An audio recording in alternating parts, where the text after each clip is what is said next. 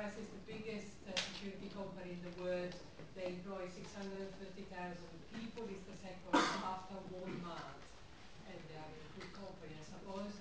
And they, in England, in the UK, they run security services and they provide security apparatus, CCTV cameras and personnel and advice to celebrities, banks, the European government, actually, the UK government. They also run, as quite interesting, they run prisons.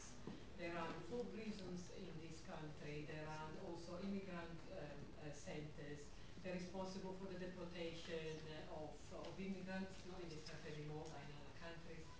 And the same it happens in another around 120 countries. So through their subsidiaries, they are really active in 120 countries.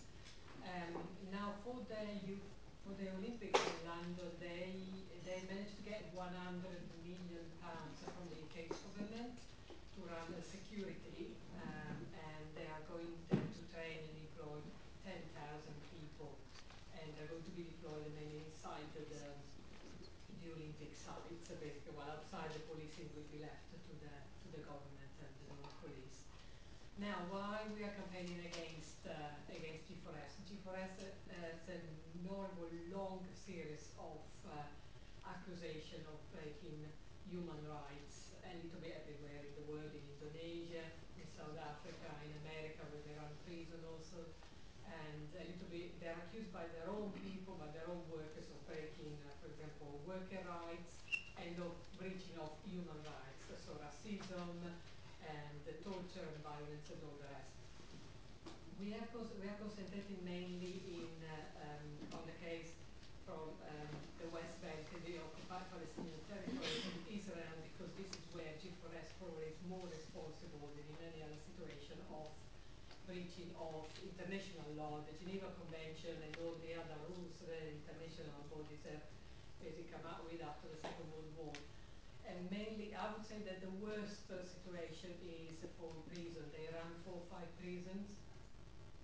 They provide security services in 4 or 5 prisons inside the West Bank and Israel, where basically all human rights organizations, Israeli and non-Israelis, have said that basically they are committing torture.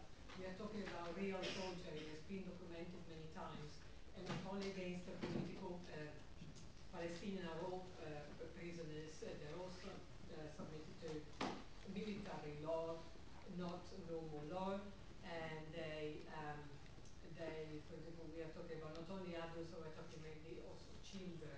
We're talking about children who are 12, 13-year-olds.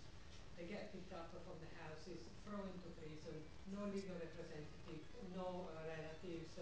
They get sent to solitary confinement. They get tortured, shackled in this way to chairs. That's the position usually they stretch for 4 or 6 hours.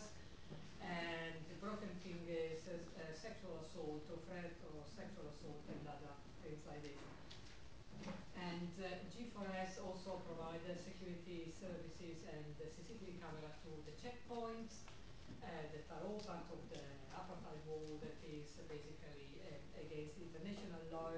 And they also provide security equipment to the illegal settlements in the West Bank. So they are basically contrary the Geneva Convention that forbid a country to move their civilian population inside occupied territories. Now, why we think G4S is responsible? G4S says, oh, they only sell stuff and they're not responsible for what is done with it. But actually, following European laws, actually a company is only responsible for what their things are used for in a way, especially in the case of security. They know what's going on in this prison because they provide CCTV cameras during interrogation techniques and during other things, so they know what's going on and they keep providing security. So we'll talk in the workshop more about the responsibility of unfortunately. Oh, I think the corporate.